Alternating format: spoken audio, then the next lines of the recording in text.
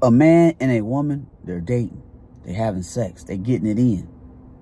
She finds him attractive sexually. He finds her attractive sexually. They like each other. It ain't gonna take long. They about to get it in, get it going. Often.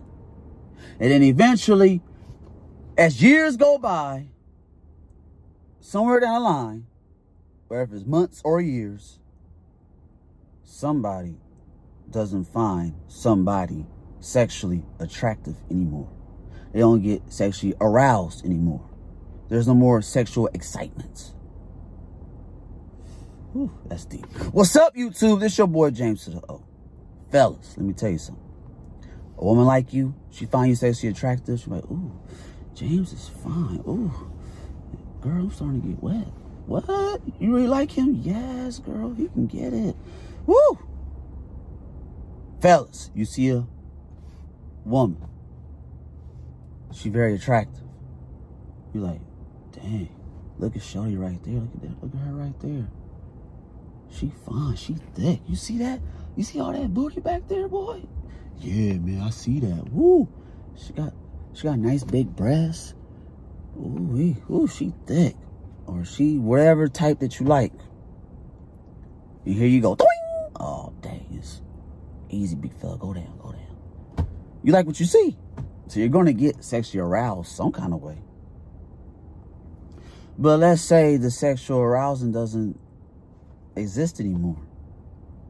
And then the sex declines, everything slows down, and eventually the relationship's going to go from up here, it's going to go, yeah, boom, crash, dead. Sex and intimacy is 70% of the relationship. If that 70% isn't there, that other 30% won't matter.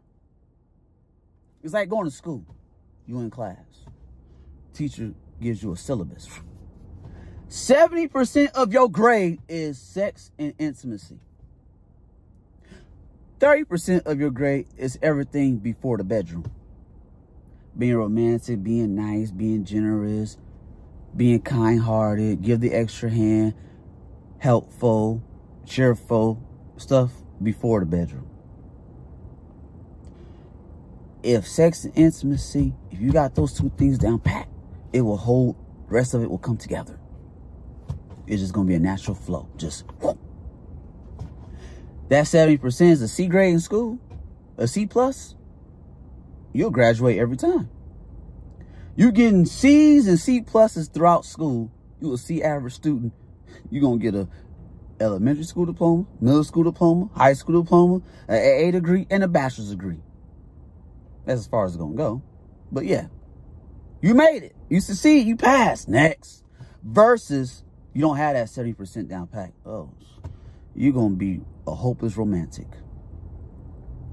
So fellas, if a woman no longer gets wet for you, excited for you, and there's no sex chemistry there no more, I'm going to say this, fellas. She no longer finds you sexually attractive. Move on. Ladies, you usually get rock hard, excited, waiting for you. He don't get excited for you no more.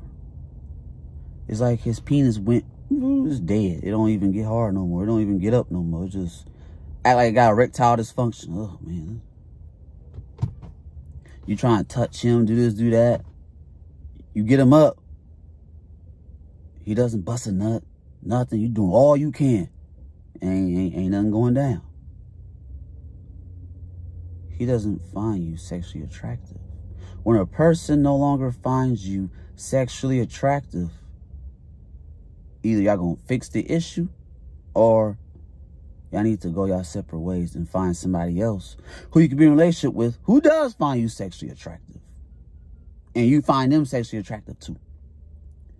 Because if the sex goes from amazing to I don't want sex no more, the heck, something went wrong down the line.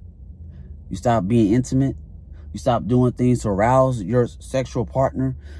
Y'all stop doing certain things because of whatever reason. Is it the same old boring routine you keep doing? And eventually somebody gonna be tired of it?